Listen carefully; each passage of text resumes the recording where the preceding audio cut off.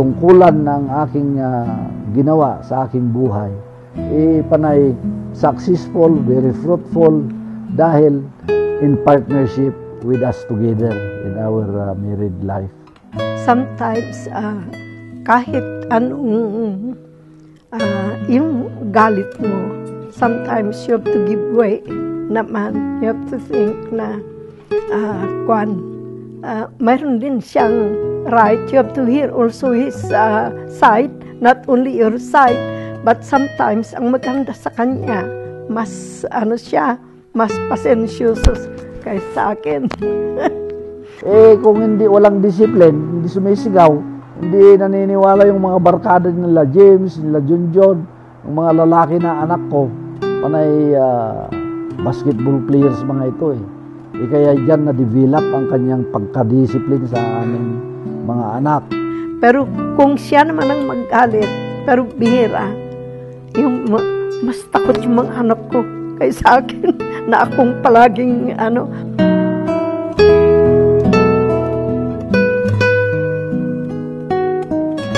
give and take yan Sometimes you should not insist. Kung anong gusto mo, you have also to give way kung anong gusto niya. Mag-meet kayo. Yung unang-una, yung Panginoon, yung sabi ko, andin kayong dalawa. It's give and take, and then partnership in what you do, transparency, di ba? Mapag-aral ang ating mga anak, the most important. Ayun ang duty mo sa paggawa ng isang magandang pamilya. Kung hindi mo mabigyan ng edukasyon ng inyong pamilya, problema. You have to encourage your children to have education. That's the most important thing that we can leave to our children.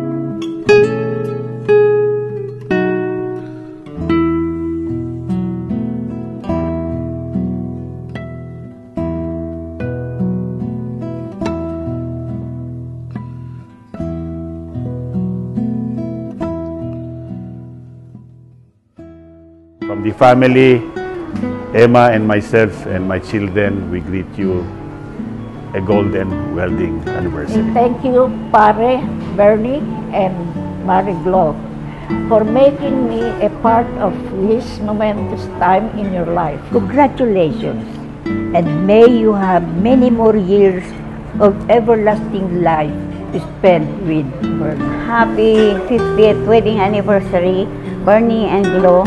Wish to greet Manong Narding and Manong Glor 50th wedding anniversary.